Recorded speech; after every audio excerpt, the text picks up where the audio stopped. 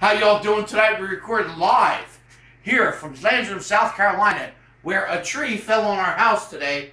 Everything is all busted up, but we're still praising God here because this is a story here tonight about the legend of Buddy Nalbone. Buddy Nalbone, this pie is for you. My dear friend of, I'm 57, of 50 years. I know Buddy Nalbone for 50 years, and he's a good friend of mine.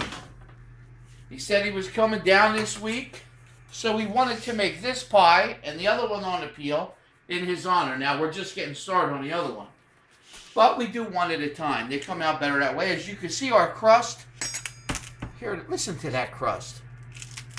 My God, look at that. Di Lorenzo's don't have a pie like this.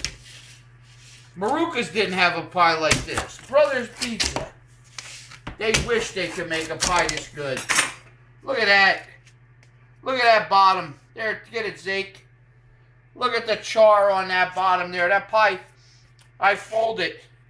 It's got the trend fold stand straight out with pepperoni. No matter how many toppings you put on this pie, that is an excellent pie.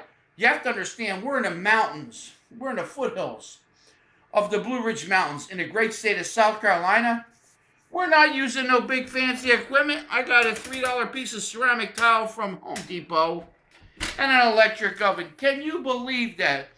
A nice pepperoni pie. Buddy, this pie was for you. We're waiting for you to come down and visit us here at Home Shalom. See, this was for you.